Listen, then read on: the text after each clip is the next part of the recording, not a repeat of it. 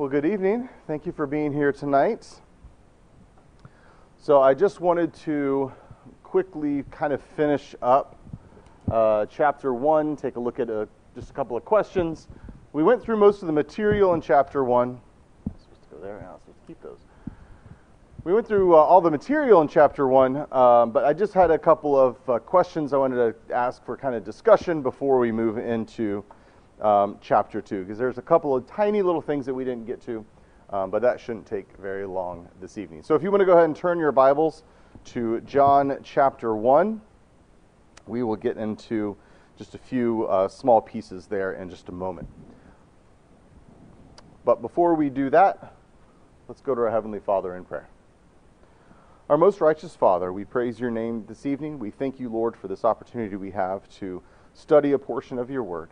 We pray, Lord, that what we learn we can apply in our lives and that we can be more like your Son, Jesus. And we pray, Lord, that you'll give us the strength and the courage and the wisdom to do that. We pray, Lord, that what we do here this evening will be pleasing in your sight and that we can be uplifted and encourage one another in order to serve you better. Lord, we ask that you be with those who are sick and in need of your healing hand. There are so many in our hearts and our minds, and we pray that you will be with them and be with the doctors attending to them as well. And Lord, we are most thankful for Jesus and his sacrifice, and we ask all these things through his holy and blessed name. Amen. All right, so I wanted to just revisit these two stories here where Jesus calls his first disciples. Well, really, he doesn't. And that's one of the points that I kind of wanted to talk about was the Andrew and Peter story. So if we want to just quickly pick up in chapter 1, verse 40. Chapter 1 and verse 40, where it says, "And one of the two who had heard John speak and followed Jesus was Andrew, Simon Peter's brother. He first found his own brother Simon and said to him, 'We found the Messiah,' which means Christ. He brought him to Jesus, and Jesus looked at him and said, 'So, you are Simon the son of John? You shall be called Cephas,' which means Peter," which of course we know is the Greek and Aramaic words for rock, right? That's basically what he's naming him here. It's similar to that, but it's pretty much calling him the rock here. So, but we really don't see Peter's name show up again until chapter 6. So here we are in chapter 1, and we don't see Peter's name show up in the Gospel of John until chapter 6, which we're going to talk about a little later this evening, is the next Passover. So it's over a year since this incident to where we see Peter's name again in chapter 6. So I don't think, obviously, that Jesus waited a whole year before he went and called Peter. Clearly, Peter was called at some point during this time, and I think there's there is a time in here which seems plausible that Peter followed Jesus, and we'll talk about a little bit of that tonight to just kind of fit some of that timeline together. But it does seem, at least at this point, right, because we all know how Peter was called, right? It's a very famous story. It's in, all three of the other Gospels, if I recall. I know two of them. I'm trying to remember if it's in Luke. I believe it is. When he's by the sea, we didn't catch anything. Cast your nets again. He catches all the fish. And Jesus says, "Follow me," right? That's the story. But this isn't that story, right? This is where he first meets Jesus. So clearly this happens after he first meets Jesus, or his actual calling happens after this, right? So What do you think that Peter was actually thinking after he meets Jesus? Because the story almost abruptly ends there in verse 42. What do you think happens? And what do you think Peter was thinking? One thing that came to my mind, when Andrew introduced Peter to Christ, before he said, "We have found the Messiah." Mm-hmm. He didn't say this might be the Messiah. Right. He said, "We have found the Messiah." And I'm sure Peter was contemplating those thoughts in his mind as he was meeting Jesus, even after he met Jesus. Oh, for sure. For sure. I think it's clear that that's one thing that he was really thinking about. Andrew's experience was much different than Peter, right? Remember, Andrew saw John the Baptist say, "Behold the Lamb of God who has come to take away the sins of the world." And, right? He saw that, and he's heard John's preaching. And then he followed Jesus, and he heard Jesus preaching, right? Andrew was certain, and you're absolutely right. That's a really good point about what he says to Peter. He doesn't say, it's possible we might have found him. No, he says, no, this is the Messiah. This is the Christ, and you need to come see him. Peter, of course, hasn't experienced all that Andrew has. And I think some of the things that we know about Peter, he seems a bit more reluctant about some things. He's very quick to make a decision or to do things. But he also, I think part of that personality too is almost a skepticism as well. And so it's possible that Peter was like, okay, yeah, I'll come see. And at first he's kind of taken aback by what Jesus says to him, and maybe he listens to Jesus, but he doesn't follow him at this point. Anything else that we think that that Peter might be thinking or doing?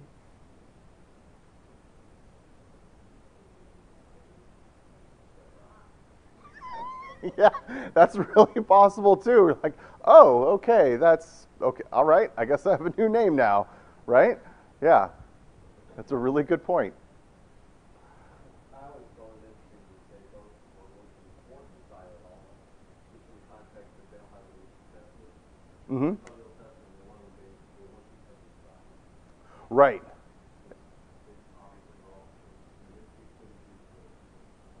Yes, and it was definitely a exciting time, I think, for the Jewish nation when they were all looking for the Messiah and trying to find who this might be. And then the confidence of Andrew, I think, though, shows not only the power of John's preaching, but the power of Jesus' preaching as well.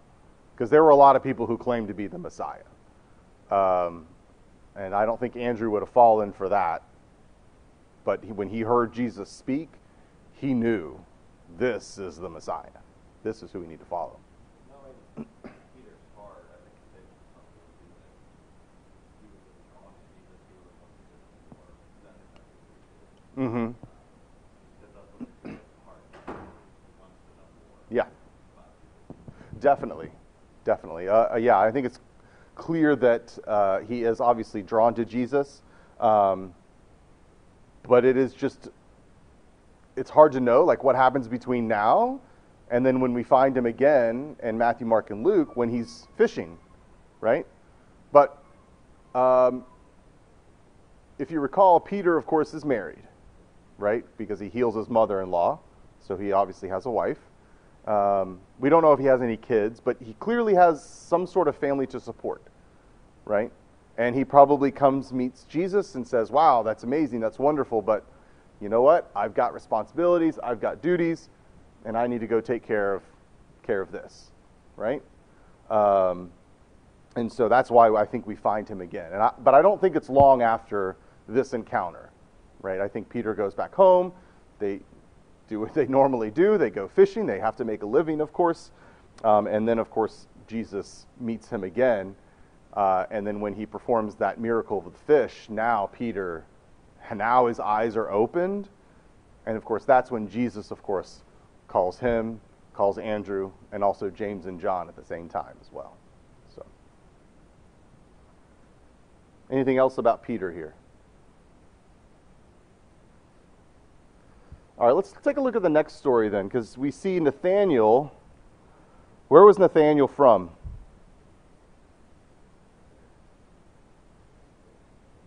Yeah, he was from near Bethsaida, right? Nathanael is from Cana, which is really close to Bethsaida, and that's where Philip.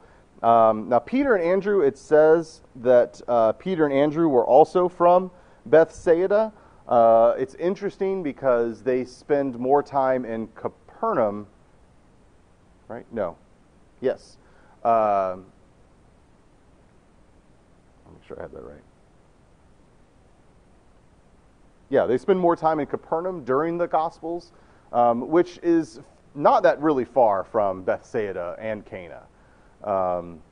Capernaum is right on the Sea of Galilee. Cana and Bethsaida are a little bit off of the Sea of Galilee. You have to walk a little bit to get there. So they're all fairly close together. So they knew about Nazareth, which is, again, it's off of the Sea of Galilee in that area. And so they were well aware of it. But why do you think Nathanael was so disparaging against it? Because he basically says the same thing that we see the Pharisees saying later on. Can anything good come out of Nazareth? Right?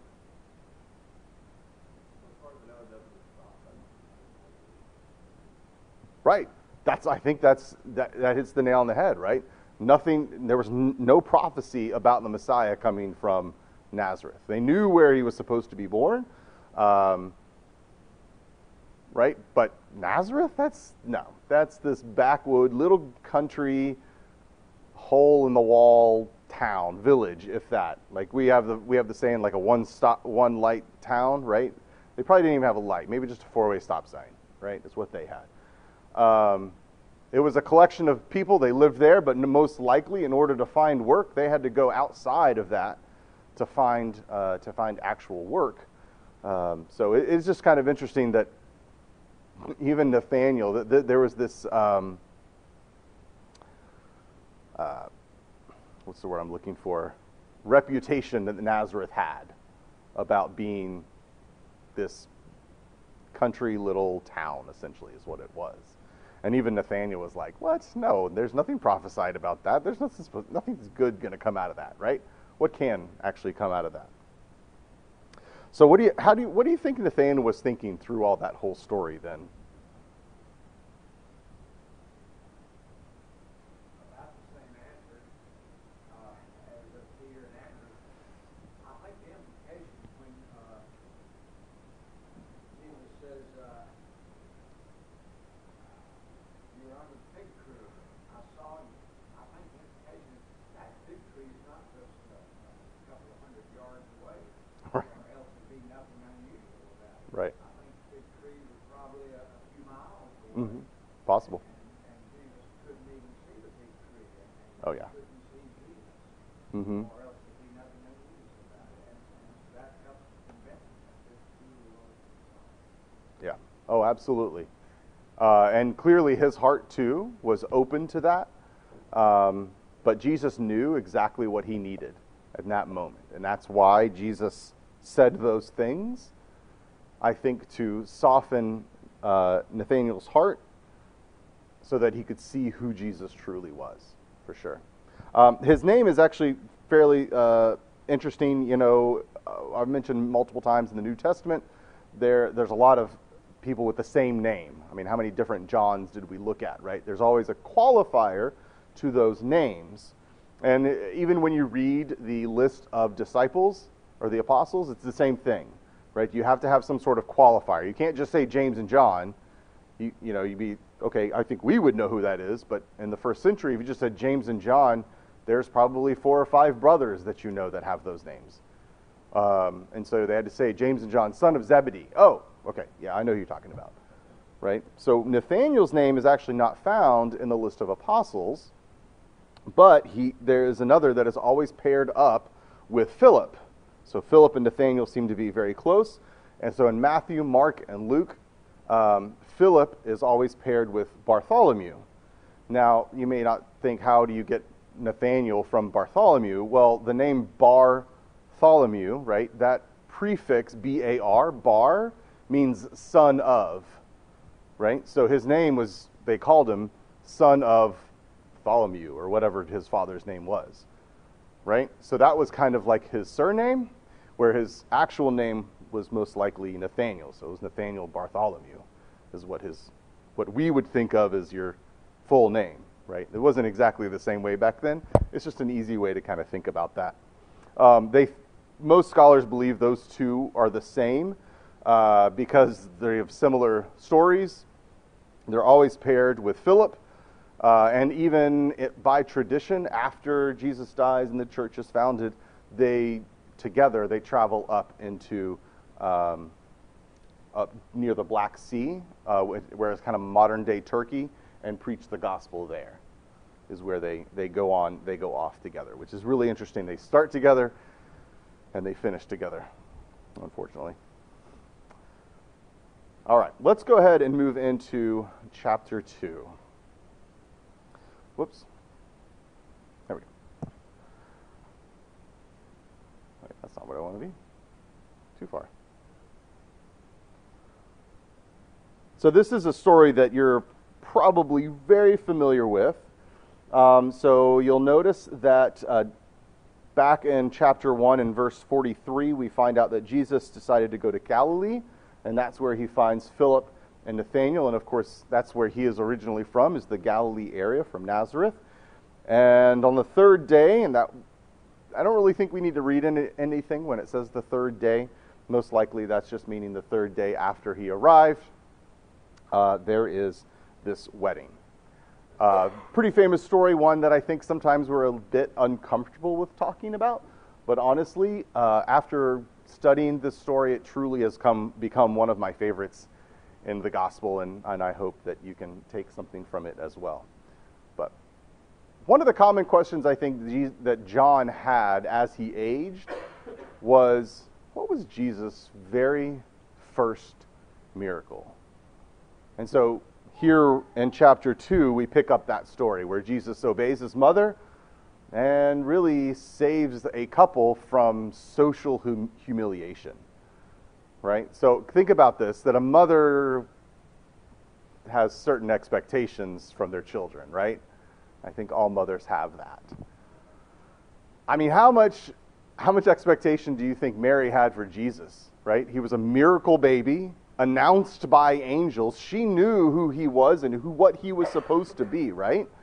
Now, we really don't know much about Jesus after he was baptized to this point, except for these small little stories here, right? We don't know how active the Spirit was, right? Had Mary seen more from Jesus? We really don't know. It doesn't seem like it. John says this was the first miracle, and so that's what I believe, that this is the first miracle. It seems that besides his baptism, of course, things have been pretty quiet. He's been preaching, he's starting to collect his disciples, and he finds himself in Cana, and now he's been invited to this wedding, right? And Mary knew that he was special, but here he is at a wedding with family, possibly friends. It seems like he knows the bride and groom, maybe. It might be one of those instances where your mother says, you need to come to this wedding because, you know, it's my neighbor's niece's friend, or whatever that might be, you know. He probably had some social pressures there too, and Jesus knew that this would be an opportunity to preach and to teach. So really the only thing that we know about Jesus up to this point, of course, is that he was a skilled tradesman, right? By this time, his father has most likely passed away. And of course, he's a wandering preacher with a fairly small following at this point, right? But I don't think the people at the wedding really knew what they were truly about to be a part of. They thought this was just an ordinary wedding that was going to take place. But it was going to be much more than that. And I'm sure the couple was very excited. They're about to begin their new life together. They're having this wedding celebration. And of course, right, they can be wonderful and beautiful, but there's so much that goes into the planning and the preparation of weddings, right? And despite months of work, there's still things that are going to go wrong. I don't often try to give engaged couples advice, but the one piece that I do give is expect something to go wrong, and you'll be fine. Just expect it. Because if you don't expect anything to go wrong, then you're going to be disappointed, right? Because something's bound to happen. But of course, I'm sure this couple did too. There was lots of work and lots of preparation that went into this, right? And what do you think would happen if they ran out of wine? Now remember, these feasts can last up to a week, right? What do you think would happen when they run out, if they ran out? I mean, this is like social humiliation, right? I mean, this is equivalent to like not having a table for your uncle's family who showed up without RSVPing. He's got 8 kids, and they want to make sure that he has a steak dinner and his wife is vegan, right? That's essentially what we got going on here, is this possible drama that might ensue if they run out of wine, right? But Mary seems to be a part of this planning, right? She knows the servants, she knows what they need, she knows. So it's possible that Mary had some sort of hand in actually planning and preparing for this wedding, right? And she knows something is really bad about to happen, right? And what does she do? She goes to the one person that she knows can help. She doesn't know what that is, but she knows Jesus can help. That's what she knows. And so, of course, she goes to him and says, "They have no wine." What do you want me to do about that, right? And what does she say to him?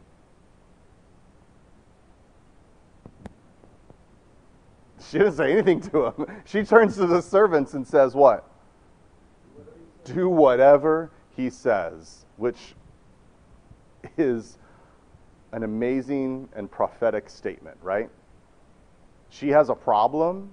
She goes to Jesus and says, just do whatever he says, right? I mean, she's speaking in the moment, but the Spirit is speaking throughout the ages, right? If you have a problem, this is who you go to, and follow the words of Mary. Just do whatever he says, which I think is just...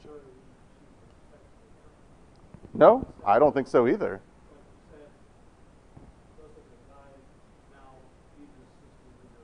Yes. Yes. And honestly, I don't think she was expecting a miracle either. I truly don't. I don't think that she even I think there was a part of her that knew that he could do something about it because of what she knew about who he was supposed to be, but I don't think she ever expected this to happen. Right? She knew, though, that he could take care of it, whatever that issue was. And I think that's just something that I'm trying to pull out of this, is that she had a problem. She went to Jesus and trusted that he was going to take care of it for her. You know, so much so that she didn't even answer, right? In typical motherly fashion, no knock on mothers. Next week is Mother's Day. But, right? Okay, son, you say what you want, but I know you're going to do something about it. I know you're going to take care of it. Right? So, but of course Jesus, and we'll talk about what he replies back with in a little bit. But of course he's a full-grown man, right? He's out of the house at this point. He's the Son of God, but he still, in a sense, follows the commandment of honor your mother and father, right? And he also sees an opportunity. Yes, ma'am. Maybe it wasn't really, maybe a miracle wasn't even in the thought process of anybody here. But, No.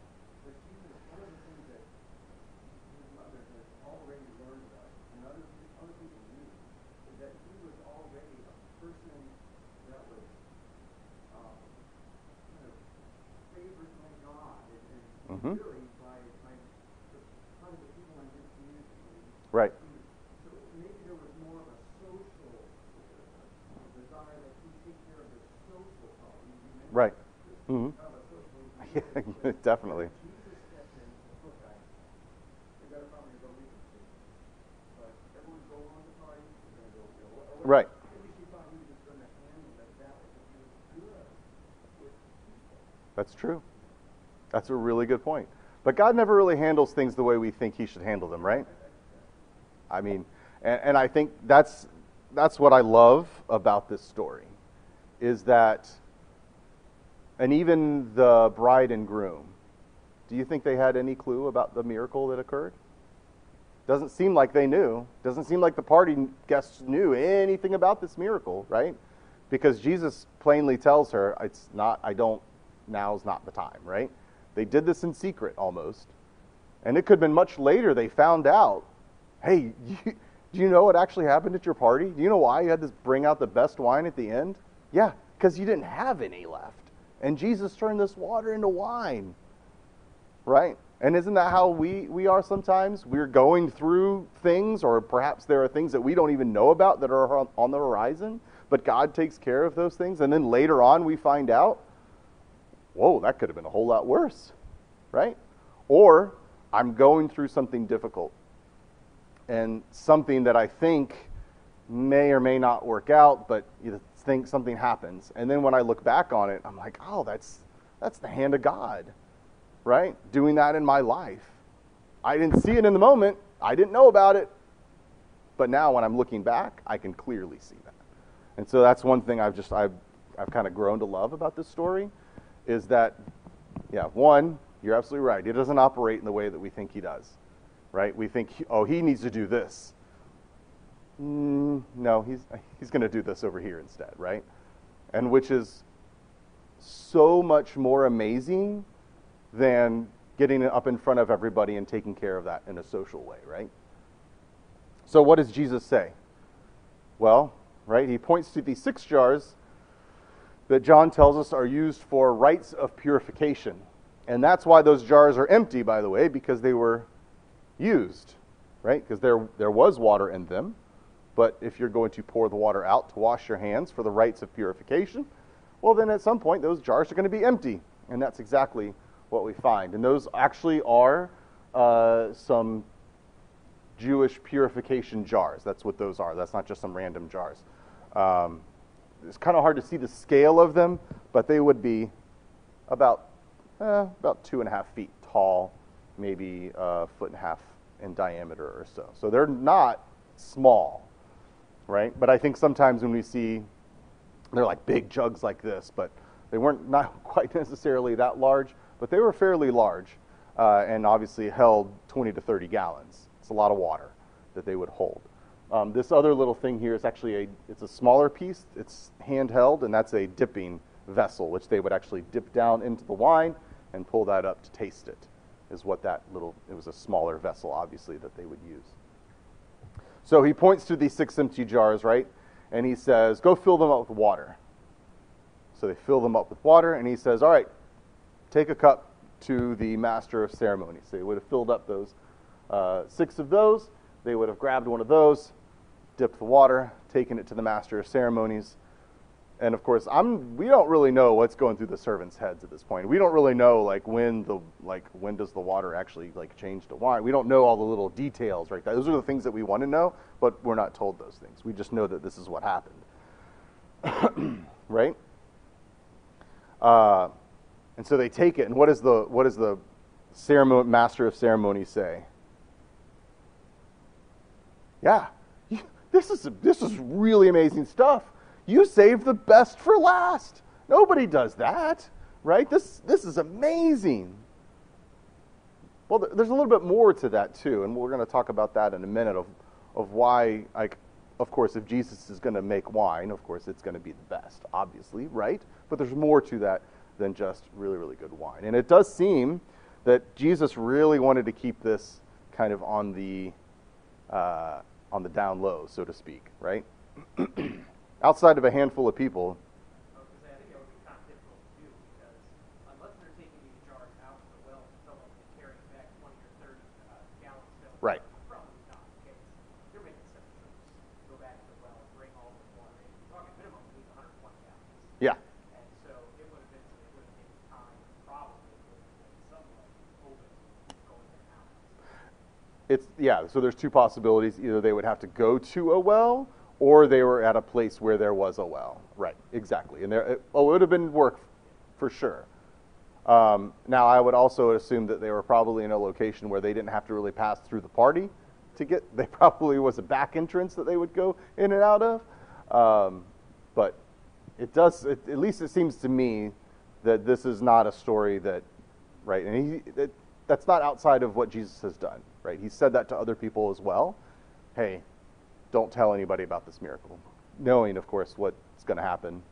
They're going to go tell people, right? But I don't think it was known at that time. right? I think it was after the fact when everybody found out, so to speak. So,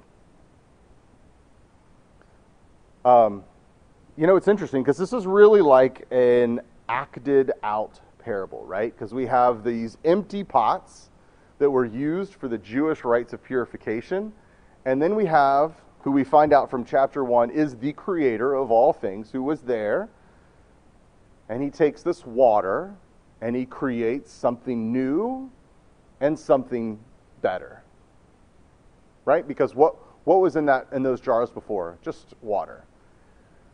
You could wash your hands with that water, but I would not suggest that you drink that water, right?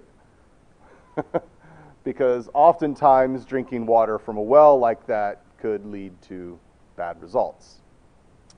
Sickness, bacteria, things like that, right? Which is a lot of the times why they watered it down, or watered wine down, was to kill whatever was in it. They figured out, we can add some alcohol to it, it'll kill what's ever in there, and then we can drink this water and we'll be fine, right? So, but think about it this way, right? The Jews used those pots for their ceremonial rites, right? That's what they used it for, to wash their hands, and so to speak. Then Christ uses that, right? But takes that away and makes something new and better, right? He replaces this old process with something better. And even the master of the ceremonies proclaims that this wine is so much better, right? And again, he's speaking in the moment. He's speaking for his experience, but it's a very prophetic statement as well in that sense. That the same way that Mary's was, right? Do what he says. This is the best, right? Especially when we kind of put those things together. C.S. Lewis had an interesting way of thinking about this. Obviously, isn't his exact words. I kind of paraphrase it a little bit. He says, God creates year to year water to wine, right? It rains on the vineyards. The grapes grow. You take the grapes. You make the wine. So in a sense, God is creating water to wine on a yearly basis. But now here he does it, and he just kind of speeds the process up a little bit, right? It's this, the God of the old creation creates something new in an instant, right? He creates from the old and creates something new, something better than what they had.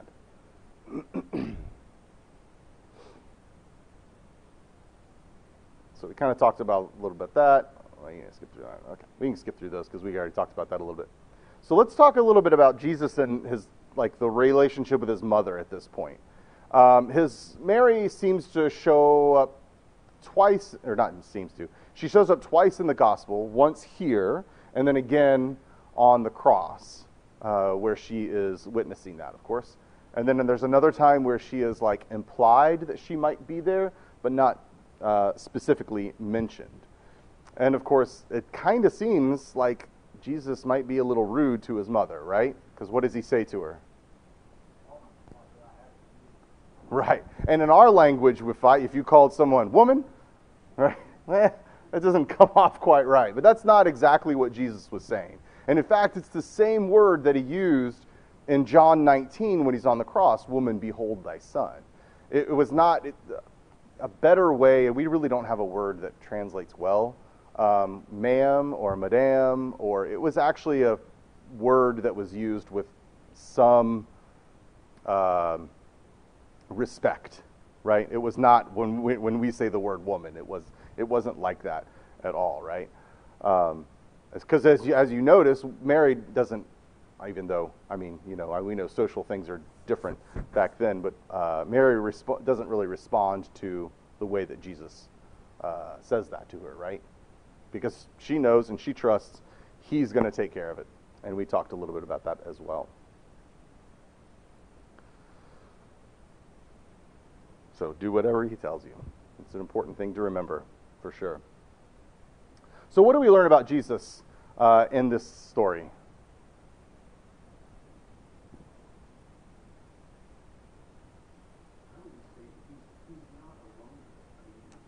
Mm-mm.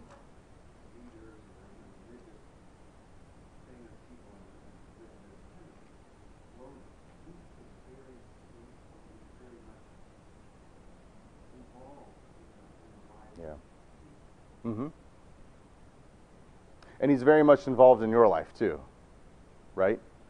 And I think that's another thing that we can learn from this is that he wants you to have those times of celebration, and he wants to be a part of that with you, and he will continue to bless you through that for sure.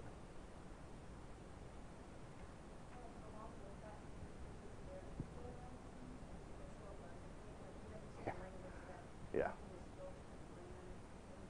Yeah. Yes.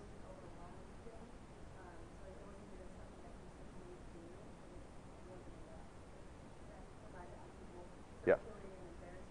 Yeah. Yeah, that's a great point. Yeah, absolutely. Just as Peter and Andrew and Nathaniel had learned this is the Messiah, then he demonstrated in this story that Mm-hmm. he is the Messiah, maker, creator. Yes, exactly. Absolutely. And we're going to continue to see that, right? That he is the creator, that he is creating something new to replace something old. Mhm. All right. Anything else? Yeah. Maybe that's a really great point, because I think if you look at this from the standpoint of the disciples, I think they were expecting the Messiah, but their understanding of what the Messiah was very different. Yeah. Here's the guy that they know is going to be the Messiah, but he just did something that we can't. This is not really Right. resonating. We didn't expect this. Right. And Jesus is continuing to do these unexpected things to show that he's not just the Messiah, Right. but he's something much more. He's the Christ, the Son of the living God. That's Yes. where he's going with this. Right. That's a great point. That this was well outside the bounds of their thinking. That this could, one, happen, and two, that's not the Messiah that I thought it was going to be. Exactly. I think he's also playing off the Old Testament physical provision as far as like food and wine. Mm-hmm. Providing for the people. So Yes. physical provision as a way of leading the spirit. Yes. Playing off especially what Isaiah talks about as far as keeping the clothes, the one who provides. Yeah, that's a great point. And we're going to see that again when he feeds the 5,000, for sure. Verse 11, this is the beginning of his signs that Jesus did. Yes. And then the last part of verse 11 says, and his disciples believed. And that's why he performed miracles, so people would believe. Yes. Definitely. And it was to affirm the words that he was saying. Excuse me. Exactly. Yeah. He doesn't rebuke that they ran out of wine. He doesn't show compassion and understanding that things happen. Mm-hmm. We don't know why they ran out of wine, but he doesn't rebuke them for it. That's a good point. And handles it for them so that they can still have that very time. Mm-hmm. And you think about it today, companies with the best customer service is the ones that understand this aspect of things happen, accidents happen, Yes. mistakes happen. Mm-hmm. We need help with the different types of emergencies. That's an excellent point, and one that I'm sure that we could even bring into our own Christianity of thinking of people are going to sin, and we need to be understanding of that and forgiving of that. Yeah, for sure. Excuse me. So, picking up in verse 11, this, the first of his signs Jesus did at Cana in Galilee, and manifested his glory, and his disciples believed him. After this, he went down to Capernaum with his mother and his brothers and his disciples, and they stayed there for a few days. This is actually the Capernaum site. You can kind of see there's actually a Roman building back here. And over here, you can't really see it, but you can kind of see some stone pieces there, and those were houses that were built. And obviously, as you can see, it's right along the shoreline. So obviously a very popular town when it came to fishermen. And I think that's one reason why we see both Peter, Andrew, James, and John near this area, at least, because there's a lot of people. I'm sure there was a market. That's where they could sell their fish. And it was on the northern border, or northern shore of the Sea of Galilee. And we're going to see this town kind of pop up a lot when Jesus goes to Galilee. And we can even see that through the other synoptic gospels as well, that Jesus is in Capernaum a lot, mainly because I think it was kind of the hub of Galilee. And there's another reason too, is because but we'll talk about that when we get to chapter 6, the next Passover, because it was a town that visitors often traveled through on their way to Jerusalem. So we are told that he is heading down to Jerusalem for a Passover. Oh, actually, before we get to that. So he stays there for a few days. And again, this is just like speculation. But it does seem at this point is probably when the stories with Peter, James, Andrew, and John happen. I just put all of them in a different order. But I think that's kind of when that might story occur. At least it's a good time for that story to occur. I don't know exactly when, but it does seem like that this was a little bit of time after he first met Peter, and then this would have been a prime time, I think, for him to perform that miracle and then gather some more disciples before heading down to Jerusalem for the Passover. Because like I said, Peter's name doesn't pop up again until later, and so there has to be a point in which we see that the time in the story, and that I think this might be that time. But again, that's kind of just speculation, but it only seems reasonable that it was a short time after he first met Peter. So what is interesting is that this is the first of 3 Passovers in the Gospel of John that are mentioned. In the other synoptic Gospels, only the one Passover is mentioned. But we know he preached for more than that, and so there must have been other Passovers, but John is really the only one to mention the other 2 Passovers where Jesus goes to Jerusalem, or at least specifically mentions Passover. So they go to Capernaum, and I can mention that it's kind of like the headquarters for his Galilean ministry. We see that come up a lot. And he's also with his mother and brothers and sisters, and of course his disciples. I say brothers and sisters because that word that usually is translated as brothers is literally siblings, not brothers. They just put in brothers, but it's possible he had sisters there too. We don't know, but there were siblings with him as well. Which, of course, as you know, their minds change a little bit later on about his ministry, right? But then they change back to where they should be, of course. So this chapter has this blessing starting off with the wedding at Cana. And now all of a sudden he gets to Jerusalem, things seem to be going well, and then he goes and he cleanses the temple. So we have this blessing and this curse as well.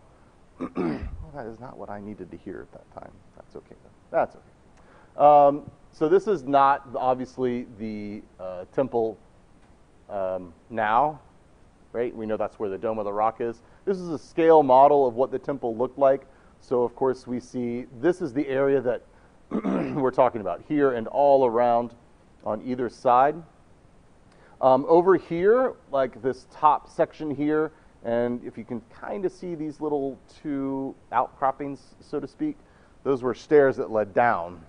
And so all this, the top level here and then downstairs, for lack of a better term, is what priests used for storehouses.